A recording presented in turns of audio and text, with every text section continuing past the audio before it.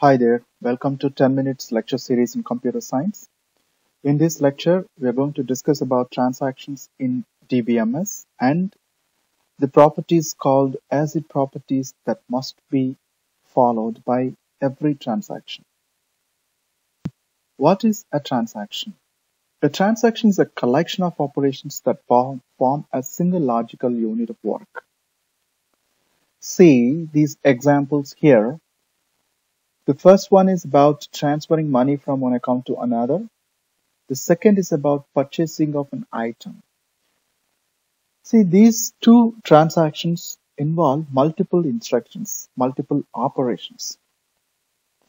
In the first case, it involves two update statements. When you transfer money from one account to another account, you have to execute two update statements by deducing amount in one account, by adding amount into another account. In the second example, purchasing of an item in a supermarket, it may involve multiple update statement or an insert statement in multiple tables. When a receipt is being generated, it's a new receipt. So this may be inserted into a receipt table as a new record. Also, the items purchased by this particular customer must be updated in the existing stock quantity. So that involves an update operation. And the money paid by the customer has to be added with the payment table. So that is another update operation. Depends on the nature of the transaction. It may involve one or more operations. And these operations are collectively form a single logical unit of work. The idea of this logical unit of work is to ensure that a transaction is an indivisible unit. That means neither first update statement nor the second update statement can be executed alone in the first example, for instance.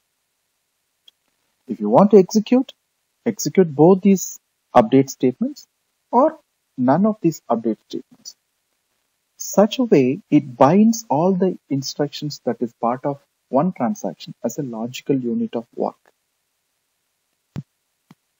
There are some basic operations in a transaction. They are read and write. When I issue a read operation, that means I read a particular database item into the program variable. When I write the data item, that means I write the value from program variable into the database. So these two are very important instructions. And two special actions also there. One is commit, the other one is abort. So commit is if you have successfully executed all the instructions in a transaction, then you can execute a commit command to make sure that everything is successfully saved. On the other hand, abort is suppose if you are not able to complete the transaction successfully due to some reasons, maybe a failure in software, or maybe you are not able to get a particular data item. So in such cases, you want to abort the transaction. So in there, we are using the command abort to stop the transaction. And basic requirements of a transaction, though every transaction must follow this. A transaction must see a consistent database.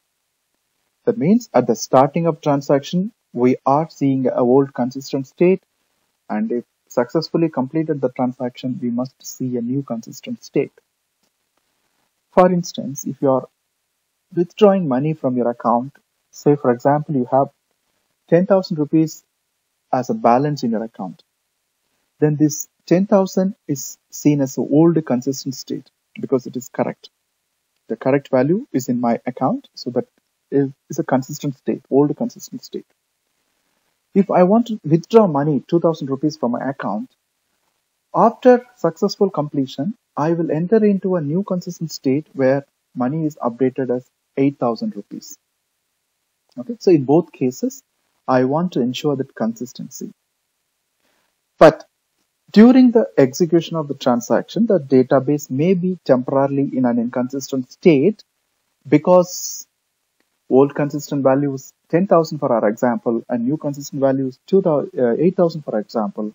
So in between, anything can happen. Suppose halfway my transaction gets cancelled, so that I want to go one of either of this side. During this time, it is depends on the number of instructions to be executed. It may be temporarily in an inconsistent state. And one more important property is, after transaction commits, the changes made to the database must persist, even if there are system failures. So these are the important basic requirements. These are collectively called as ACID properties. And one more important thing is, I want to execute multiple transactions simultaneously. That must be permitted as well. What are ACID properties? To ensure the integrity of data, the system must maintain all these properties to be followed by every transaction, every individual transaction, to safeguard, to maintain consistency, to maintain durability. So what is atomicity?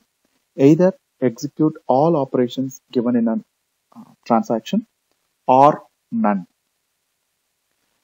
If you have any power failure, if you have a system failure in halfway during the execution of the transaction, go back to the old consistent state. If everything is perfect, then accept the new consistent state. So this is what atomicity is about, either all or none.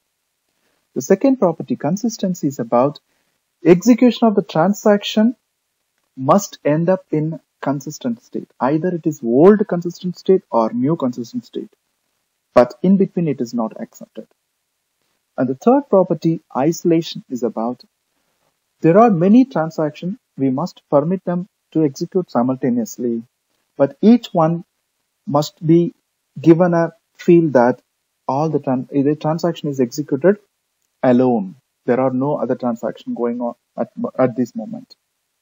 That is, each transaction must be unaware of the other concurrently executing transactions. And his last property, durability, after the transaction completes successfully, whatever the changes we have made to the data items must persist in the database, even we have any failures happen.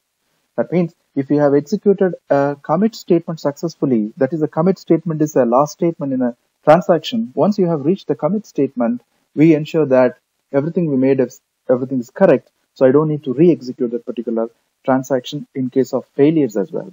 So we want to make that as saving, make that changes durable. For example, let us take the transfer of 50 rupees from account A to B.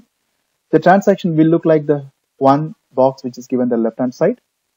And what happens for a transaction? So atomicity should not take money from A without giving it to B. That means I started my transaction. After executing the statement write A, my system failed. That means I have to go back into the old consistent state. For instance, let us assume that there is 100 rupees in account A, 100 rupees in account B before transaction. And if any failure happens in between, A have a new value 50, B is not yet executed.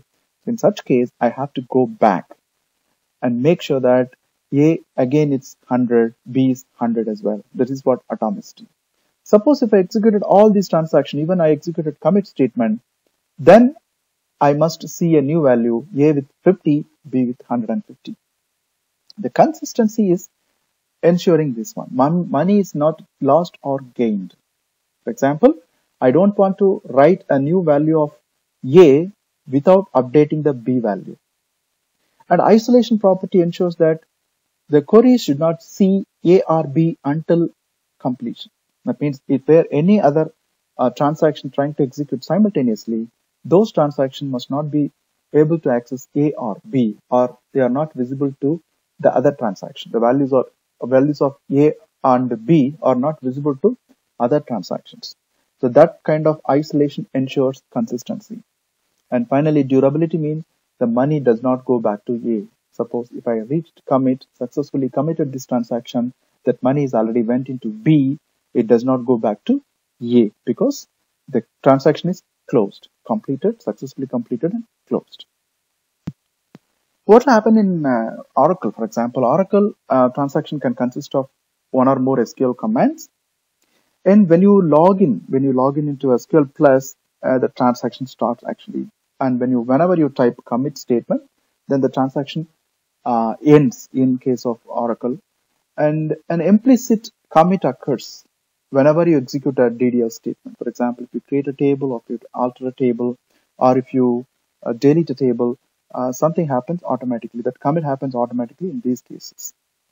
Also, if you want to insert a record into the table, if you want to update a record, each time you may need to execute a commit statement, or you can postpone that commit statement for a while. Also, you can set auto commit on statement to enforce the commit automatically happens after each command. So if you set up automatic auto commit on, whenever you execute an insert statement or whenever you execute an update statement, DML statements, whenever you execute these DML statements, the system automatically execute a commit statement automatically so that the data persists in the database. In this lecture, we discuss about transactions in general, and the properties must be followed by every transaction. Thank you.